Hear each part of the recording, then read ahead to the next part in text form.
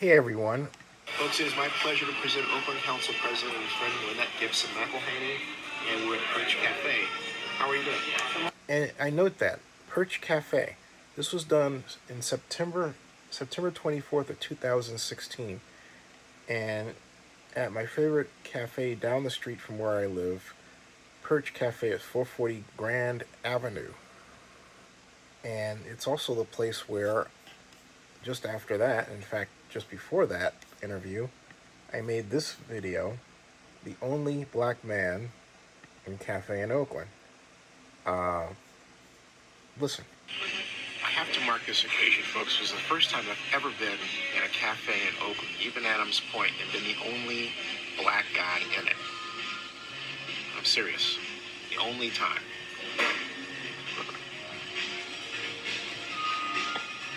And it's a great day. It's a beautiful Friday. But take a look. See?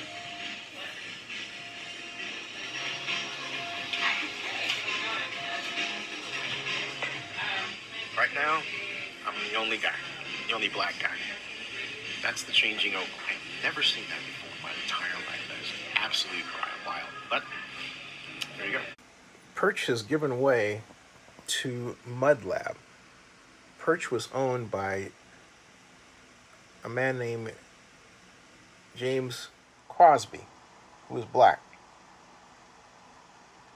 And the last time I was at Perch was last year, November, when I came back home for just a spell.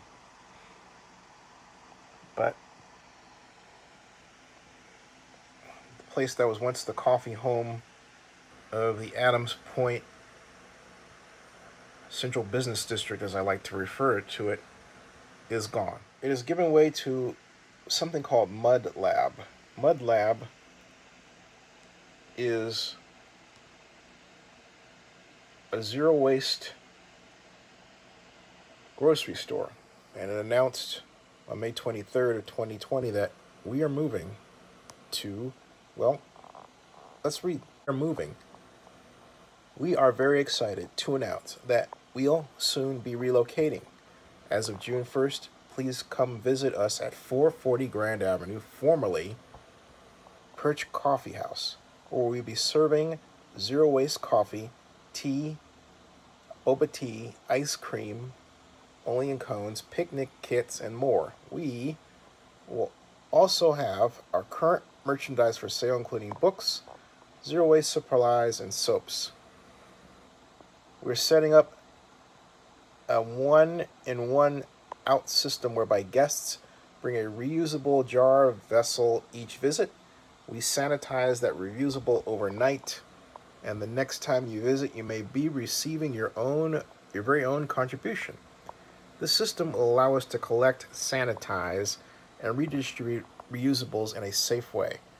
There will be no cross-contamination because of the one-day delay sanitize system. Mudlab says that it is focused on the theory of change. They're a nonprofit with a mission of helping businesses in Oakland and beyond phase out single-use plastics. They encourage a slow-down approach to sustainability. Single-use plastics are only one facet of sustainability, and they say that they have the guidance and support of partner organizations using the model of the New Parkway, single-use plastic-free movie theater. They help Perch Coffeehouse in Oakland go single-use plastic-free in September 2019, which is last year. We recently began serving zero-waste coffee at the former Perch Coffeehouse, which is now called Mudlab. Wow, what a change. And I have to note, though, that went from a black-owned business to this nonprofit sort of, it would seem, cooperative ownership structure. James was black. And have to note the alteration. Let's see what the space looks like inside. I haven't been there yet. The founders of Mudlab are Sarah Headley to the left and Vanessa Pope to the right. And they've made a significant change to the storefront, which looks now more like a whimsical kind of school place. It's really interesting. And by the way, Berkeley side broke this story. Have to give credit where credit is due.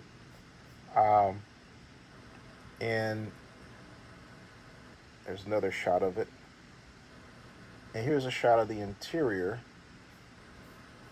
that once played host to Perch Coffee. And here's another picture as well.